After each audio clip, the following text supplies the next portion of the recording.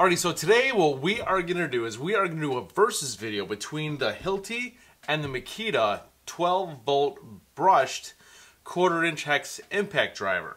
Now, both of these tools are awesome. You know, as you guys know, I love 12-volt systems. That's my favorite line of the tools of all brands is the 12-volt line, because the 12-volt systems are actually more powerful than what people actually think that they are. So I've been wanting to do this video for a while. I think it's time. There are going to be other videos of 12 volts going at it and see which one's more powerful and which one's more timely with being more battery efficient with doing the tasks. So the Makita is model number DT03.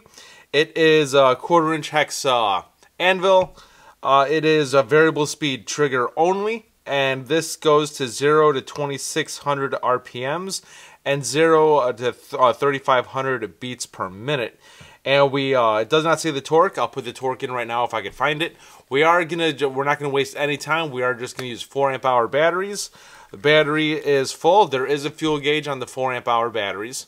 HILTI and Makita make brushless tools, 12 volt tools. So I will be getting the brushless 12 volt line soon, and we'll go another head to head when it comes to the brushless versions. Alright, so for the HILTI, the battery is full using a 4 amp hour battery. Brushed motor. The model number for this is SID2-A. Variable trigger only. This goes to 0 to 2500 RPM. And this does not say beats per minute, which I'll put that in right now, and I'll put in the torque. So yes, this was my one of my first HILTI tools that I got. I do have the brushless version right here. These two are going to go head to head to see what the power difference is versus brushless versus brushed. This push in, no, it's not. You have to adjust the collet, and for the Makita, you have to adjust the collet as well. And remember, when you work, wear gloves and safety glasses. Got mine right here. First, I want to do something a little bit different with these. I want to go through a 6x6 and see on how well these perform with pressure-treated wood. What I have of the size is the HILTI, so for the specs. So we're doing the Makita first, see how well this performs. Battery is full, so ready, go.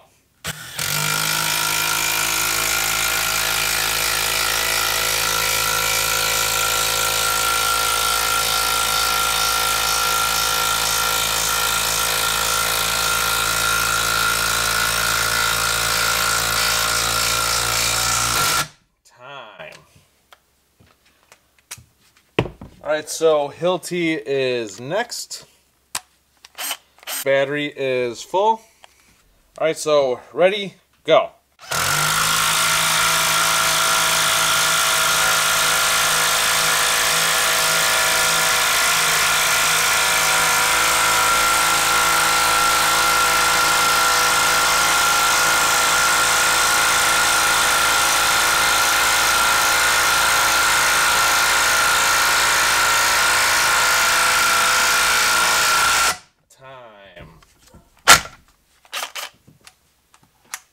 Alright, we're just going to do one specs each.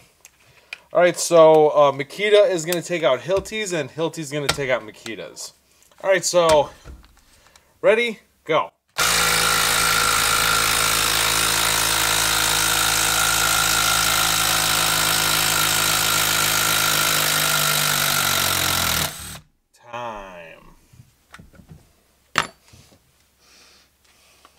Smells like a working motor.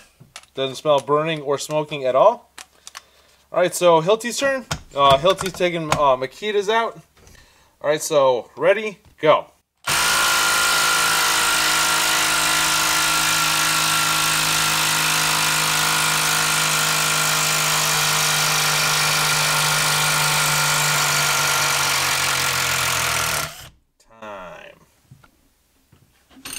Alrighty, so when it comes to the log, what we are going to do is we are going to do a couple of timber locks, and then we're going to go over to the 4-inch, half-inch lag screws to see which one is even capable of even driving these in. We're going to put 2 in individually per impact. Then we're going to each of them is going to take 2 out at once. All right, Makita goes first.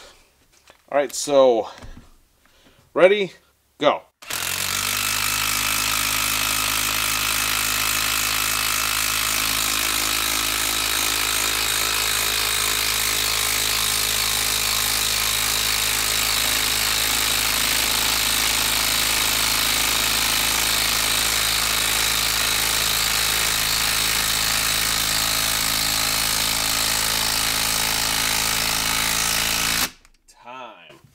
I could smell that motor that time.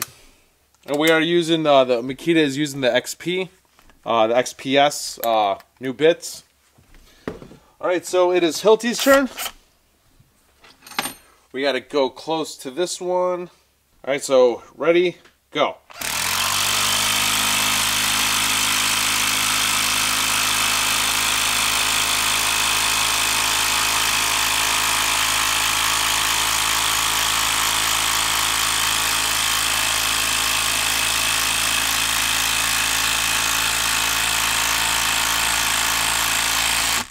That one on a little bit of an angle, but that's all right. All right, so one more for Makita. We're going to go right here. All right, so ready, go.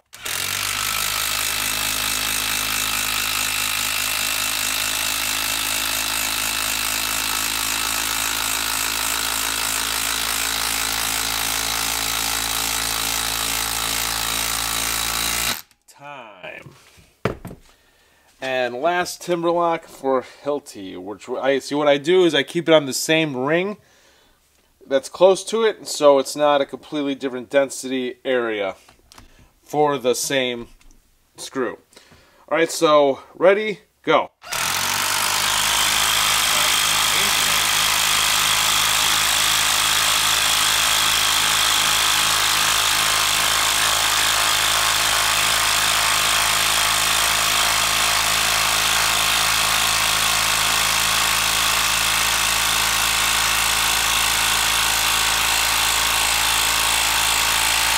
Time. Both of them smell like a working motor. None of them are burning so far. And even if the Makita or the Hilti start smoking, for these simple tests, I consider it a crappy tool. So if either of these start smoking, we'll see what happens. All right, so now Makita is going to take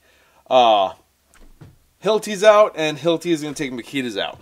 All right, so ready, go. I was about to say.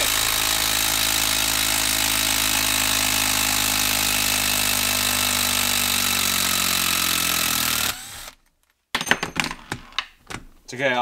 The time's going to adjust.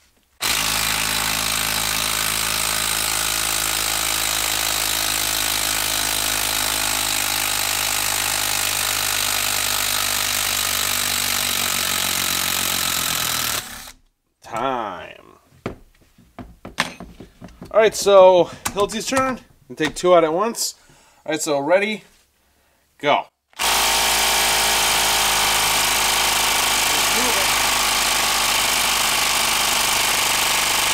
Oh. All right, let's try this one.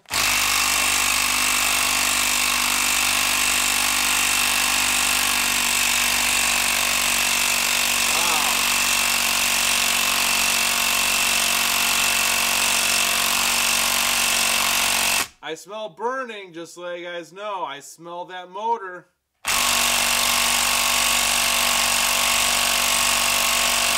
Oh, I majorly smell that motor.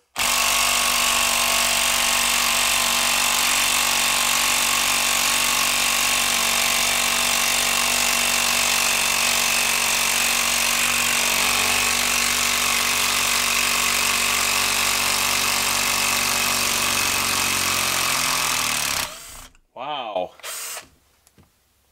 The battery is at 3 bars still. 86 in the... Oh, I got 102. The Hilti's at 102. Let's try the Makita.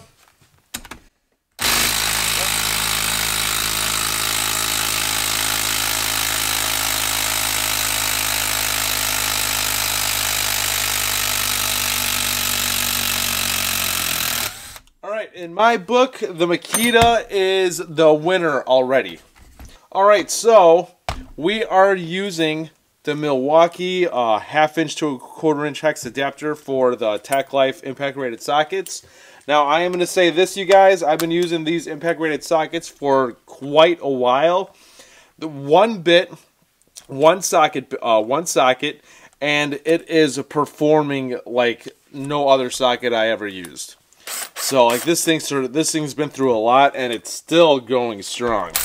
I doubt this will be able to do it, but I want to see if it can. Alright, so ready, go.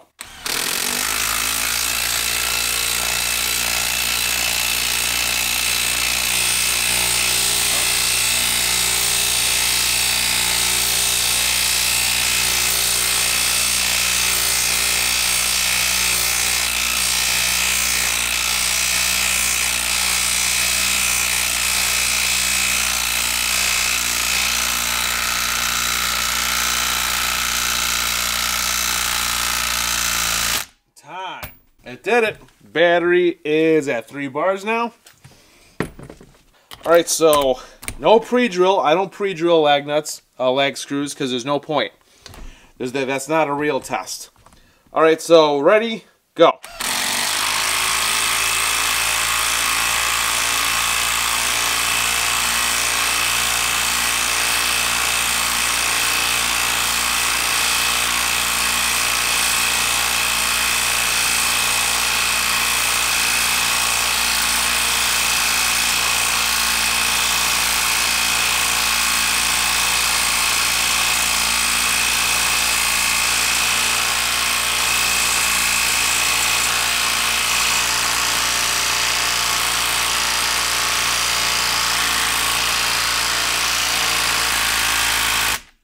It did it. The battery is at 3 bars still.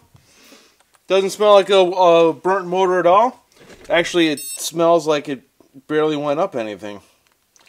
Yep, the anvil housing is at 111, and the motor 100. So yeah, it barely went up anything, and I'm not even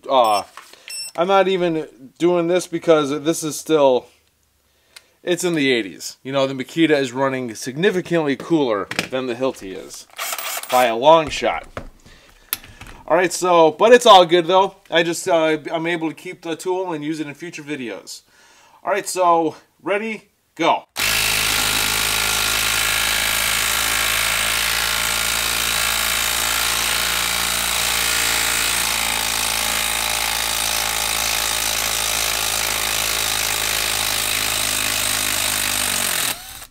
Time. Alright, so like I said in previous videos, I listen to viewers what I should do. They say test the temperature as soon as I'm done using it, so I'm going to do that from now on. Alright, so the temperature of the Makita topped off at 92 degrees. Alright, battery is at 3 bars still. Alright, I'm hoping it can do it. I really don't want to bring out another tool if the Makita can't take this one out either. Alright, so ready, go.